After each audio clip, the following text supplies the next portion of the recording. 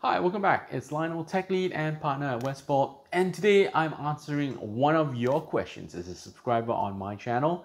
And this one just comes recently. Basically, he's asking, if I'm a beginner, should I learn PHP or JavaScript? And this is a pretty common question that a lot of you guys are actually going to be asking. Now, before we begin, I just want to give some context. What is JavaScript? What is PHP? What type of JavaScript? So we're going to compare the basic beginner part of JavaScript, which is the front end stuff. Okay? Front end JavaScript versus backend PHP. So this is the first thing. You have to have some context. The next thing we're going to be talking about is going to be out of the box. So there will be no installation, more good minimal level. I will then recommend that, but we have to start there. I'm not talking about Node.js. I'm not talking about fancy stuff or how we're going to add databases. That will all not be considered. So it is basically front end JavaScript, plain vanilla versus PHP. So to compare the two, I've broken it down into three main areas that beginners are concerned with.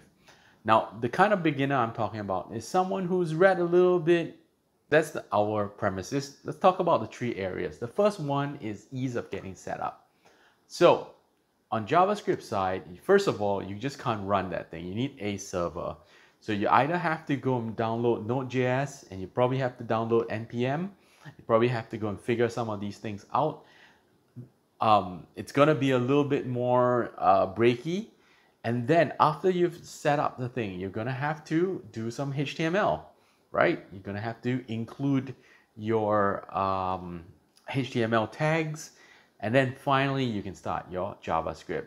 Now, JavaScript by itself, personally, I haven't done anything without jQuery. And nowadays, I just do vue.js. But plain vanilla by itself, the syntax is actually very complex. So anyway, that's the first part, ease of getting started. JavaScript, not great. PHP, on the other hand, you can install something called XAMPP that has a Windows installer, it has an Apple installer, Mac installer, and it gets you all the way to the point where you're running a web server and actually displaying pages. I actually recommend this all the time when I'm teaching people. If they want to learn coding, go and download XAMPP because it's going to cover everything. I'm not just talking about the PHP. It'll have the database. It'll have the email spoofing set up for you. But for today, we're just talking about the PHP, and it's so much easier. You just load the whole thing, and after that, you can just start coding your PHP. So round one, ease of getting started. The winner is PHP. Number two, the ease of learning the language. So we're going to talk about JavaScript first. First thing with JavaScript is that, again, you need to know HTML. You need to put tags in there and actually exploit that DOM elements. Now, another problem with JavaScript is how the variables work. You have to define them. You have to know about types. You have to know what is a string, what is a float, what is an integer. Now, this can be very, very complex for a total beginner because what is that? So that's a negative point down there. The other thing is how the arrays work in JavaScript. You know, we have arrays, we have objects, we have conversions, we have the way that you set up the objects. They're pretty complex. Now, add to that the last part, which is error reporting. You basically have to do a console log. Not very much information each time. The error, it's very variable with what kind of error reporting you can get. Now flip to PHP. So the first area, as I said, is variables. PHP is extremely forgiving about variables. You've heard about it. You just have to put a $sign and your name, and you define the variable. And it doesn't matter if it's a float, an int, a string. You can do a lot of things with it. Very little problems with that. So it's very mutable. When it comes to arrays, PHP's array is a lot more flexible. So it's a lot easier for beginners. There are a lot more functions to work with PHP on this, you know, how array mapping, and these all come outside the box.